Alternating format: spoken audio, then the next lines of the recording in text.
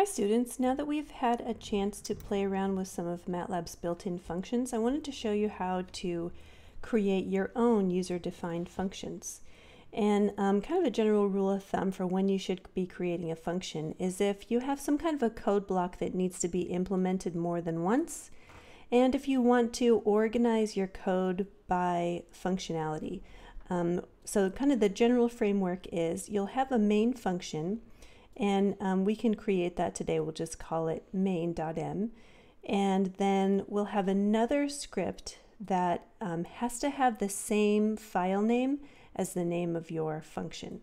So the first one is, I'm going to call this my main function.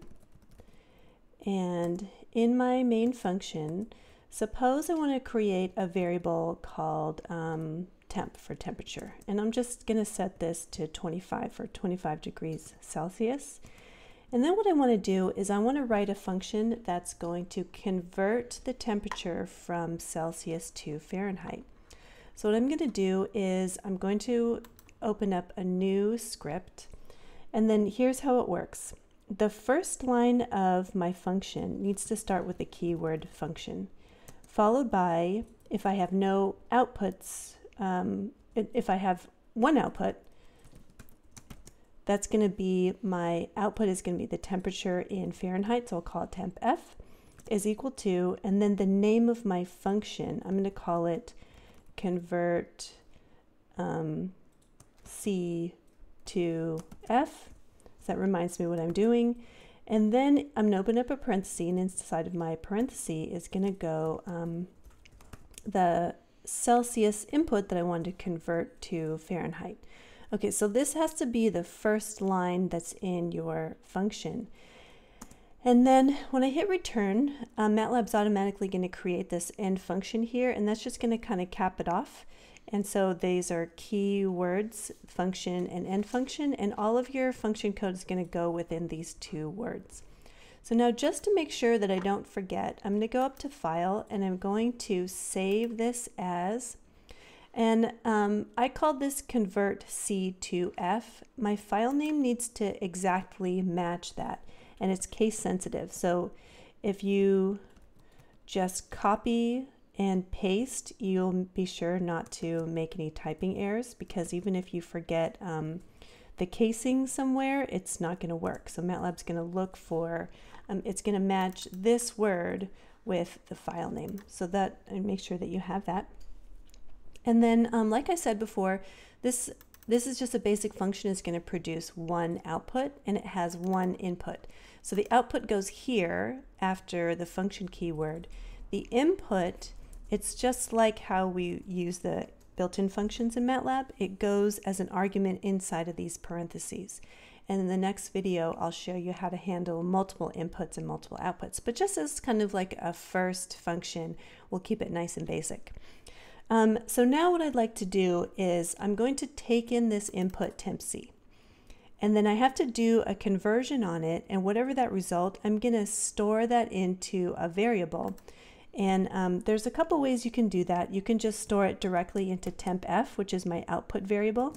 And MATLAB's going to see that, the value that's stored into temp f, and it's going to basically spit it out once we run the function in our main script. The other thing you can do is you can create an intermediary variable, like you can just call it my temp or something like that, and you can set it equal to your conversion. And then after that, you just have to make sure to set temp f to my temp.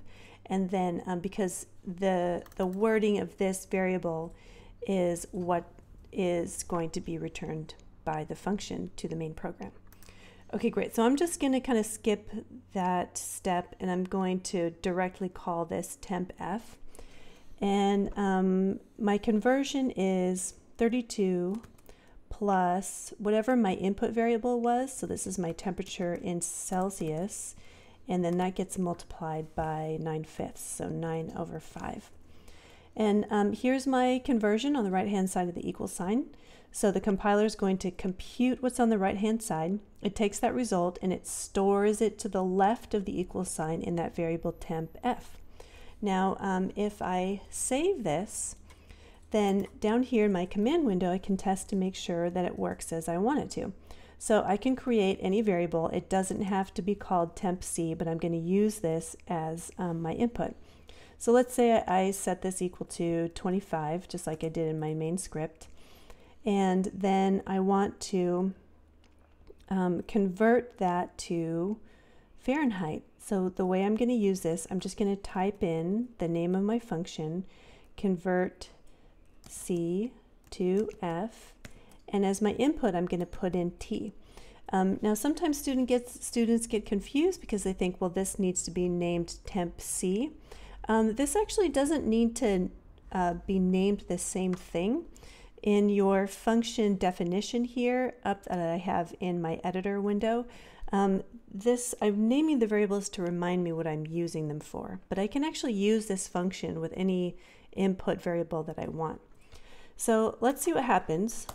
I get an answer that gets spit out 77. Now if you guys remember from previous videos, if I don't set this equal to a variable, then MATLAB creates a variable for me called ants, and it's going to store that answer. So instead, if I want to explicitly store my solution in something, a variable, I can store this in something like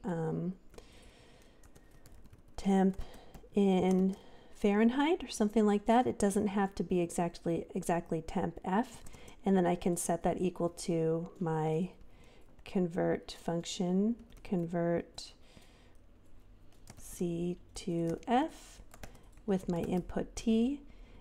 And now inside my variable temp F, I have this value 77, which was the result of my conversion. So you might be wondering why I'm calling this temp in F as opposed to just temp F. So I think this is a habit that some programmers get into, is when you're operating in like the command window here, the interactive window, or you're writing something in your main function, calling your variables something different than what you did in the function definition helps you to remember that kind of the difference between a global and a local modification. So within the function, all the variables are going to be changed locally. So if I have another variable out here in my command window or in main that I call temp F, that's actually not the same temp F that's within my function.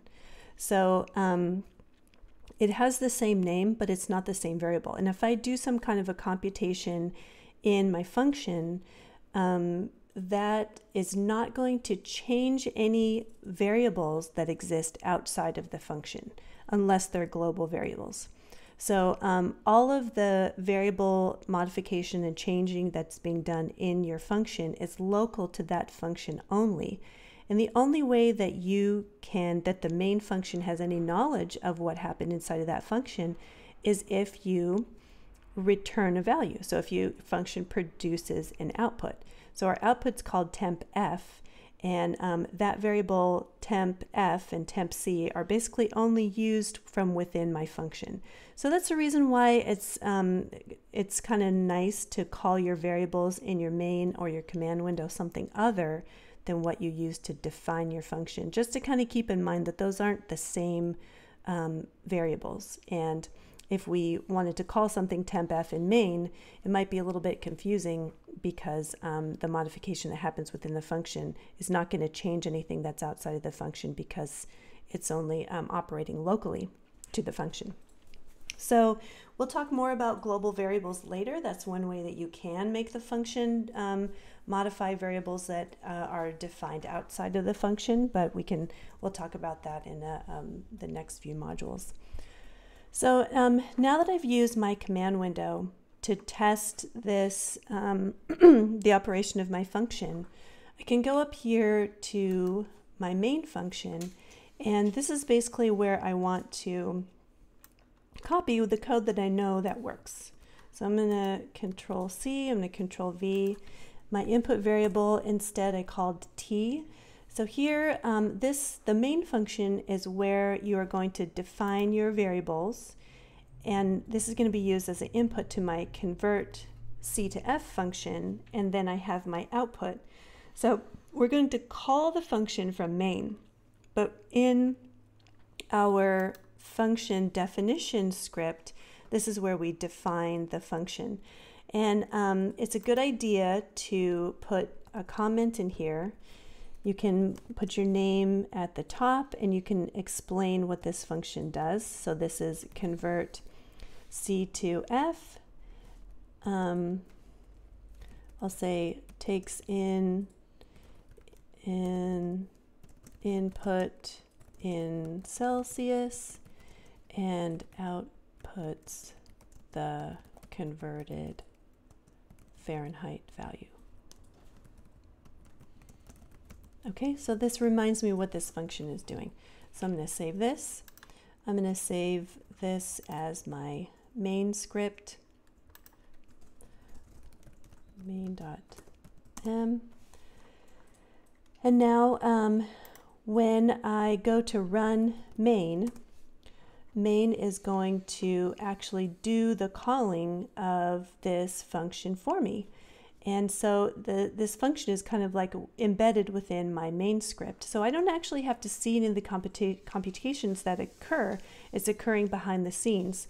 I know that it works and everything is as expected. So this is a good way to kind of organize your code blocks if you have a main function where you do your variable declarations, you call your functions, and this is also a place that you would do your user input and output, and then you'll have separate files for all of your functions. So what else should I tell you that would be interesting? If you saw how these lines look pretty similar, this function declaration line here in my function definition file, it looks pretty similar to how I actually call the function. And just remember that you want to call your function, pass in an input in the parentheses, and then you need a variable to like catch the output that's provided by this function. So I'm catching the output in my variable called temp in F.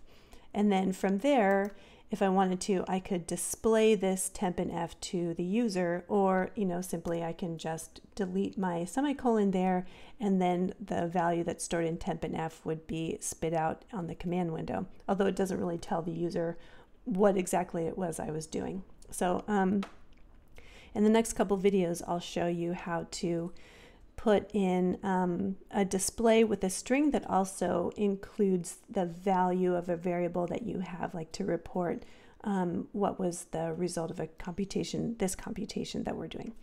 Anyway, so there's just a quick example of how to define a function and how to call and use it in MATLAB, and let me know if you have any questions.